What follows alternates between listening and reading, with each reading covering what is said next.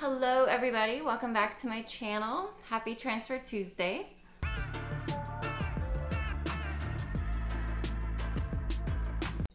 So today is pretty exciting because this is an update from the last day in September, from the 30th when I got my last paycheck of September, which was a 3 paycheck month, which was awesome.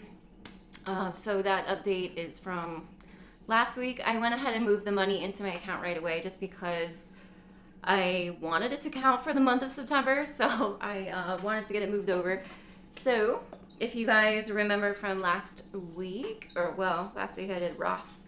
The week before that, 2 weeks ago, 2 Transfer Tuesdays ago, I had $11,700 saved for my student loan savings. And for those of you who might be new here, I am just saving for my student loans, as they are the only debt I have left at this point, and they are on 0% interest, 0 payment forbearance until the end of January. So I'm just saving up to make a lump sum payment at the end of January, and I have a goal for 2021 to have $30,000 saved for my student loans. I've talked about it before, but I am a little behind just because I didn't start saving until about June. I had other things I was saving for, like emergency fund and the investment property that I bought before that. So just trying to play catch up in these last months of the year here. So I am just pulling out my phone, so I'm I already know the amount, but you know, it's just a double check. Anyway, so last paycheck I was able to move another $2,000 to my student loan savings for a total of $13,700 and some odd change just that's grown from dividends over the months.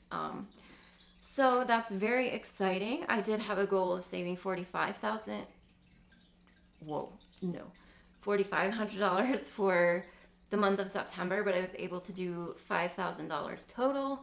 So $500 more than what I was hoping, which is good because it got me caught back up to I think June and August. Between those 2 months, I was about $500 behind on my goal because I have it broken down by month, and that got me caught back up. So that's very exciting. And now, you know, now we're in October, the big month that or what I'm hoping, and what should be a big month. I am on somewhere into week 2 of 12-hour night shifts.